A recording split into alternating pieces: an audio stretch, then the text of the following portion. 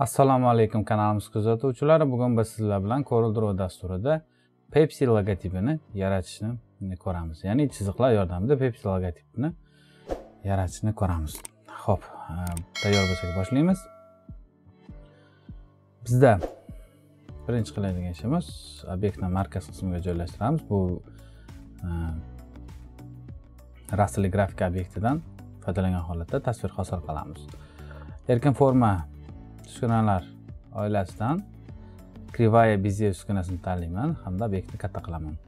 Obyektni katta qilgandan keyin chegara qismlariga mana birinchi nuqta, ikkinchi nuqta, uchinchi nuqta, to'rtinchi nuqta, beshinchi nuqta qilib chiziqlarni joylashtirib chiqaman. O'zi bizda bitta qaytarsak ham bo'lardi. Ya'ni uchburchak ko'rinishda chiziqlar hosil qildim. Va ikkinchi uskunam, ikkinchi obyekt qismiga o'taman. Birinchi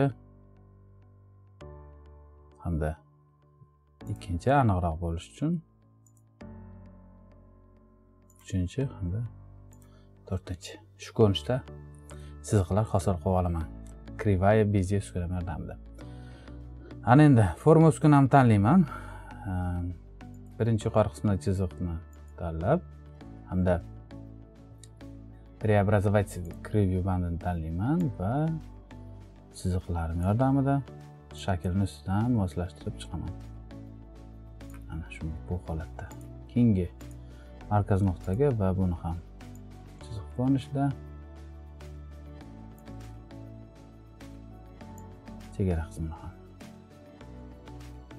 Xo'p, bo'ldi. Endi pastki qismda buni ham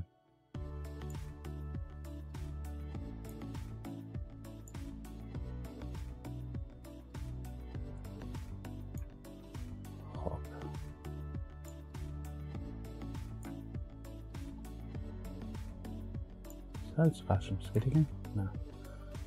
Bo'ldi. Mana endi intellektual zaливkani tanlayman. Sohamda rang olamanda ustiga joylashtirib qo'yaman. Pastdagi qismini chizamiz. Forma uskunani tanlayman.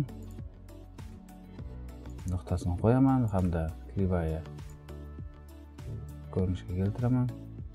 Bizda nuqta kerakli joyda emas ekan, bu nuqtani ko'chirishimiz kerak bo'ladi. Bu holatda kattaroq ko'rinishga keltiraman. Mana. Xo'p. Birinchi chiziq joylashtirdim, past qismini ham joylashtiraman. Shu ketma-ketlikda qolgan chiziqlarimizni ham egri chiziq ko'rinishiga keltiramiz. Mana bu qism ham bo'ldi. Endi markazga nuqta qo'yamizda, bu qismda ham pastga qarab joylashtiramiz va mana shu ko'rinishga keldi. Markazga yana nuqta qo'yaman. Krivaya bizye uskunasini tanlab, yana buni ham kerakli holatga keltiraman. Va bizda bitta pastki qismimizda bitta nuqtamizni olib tashlashimiz kerak ekan, xato ketib qoldi. Olib tashlash funksiyasini tanlayman, ikkinchisini ham olib tashlayman. Hamda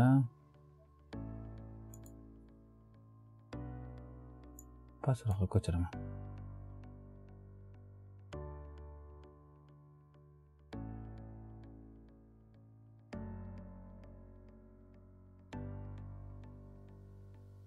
Va bizda kerakli holatga o'tdi. Zaливka uskunasi bilan rang beramiz sohaga. Endi ellips uskunasini tanlayman-da. Chiziqni kerakli holatga va mana bizda bu chiziqimizni ham sal surishimiz kerak ekan.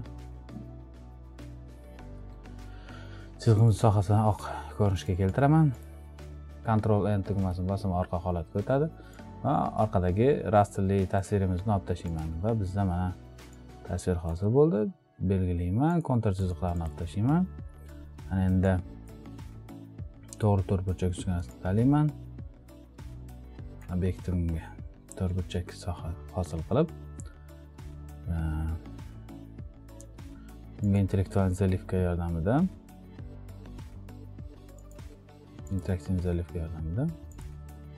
gradient zaливка beraman, markazga nisbatan chiqsin hamda bu rangimiz pipet ko'chkinish bilan tanlab mana bu ko'rinishda bo'lsin. Yorqinlik darajasini to'g'rilashimiz mumkin, yanada ko'proq ochib, yanada qisqartirishimiz mumkin. Biz ochishimiz kerak ekan, bo'ldi. Va hosil bo'lgan shaklimizni Ctrl Alt bilan orqa planga o'tkazamiz. Va bizda Shift tugmasini bosaylik. Va bizda Pepsi logotipi tayyor bo'ladi. Qadrli do'stlar, bizda logotip tayyor bo'ldi. Nimadir savollar bo'lsa, kommentar qismiga yozinglar. Kanalimizga a'zo bo'lishni unutmanglar. Keyingi videolarimizda ko'rishguncha rahmat, sog' bo'linglar.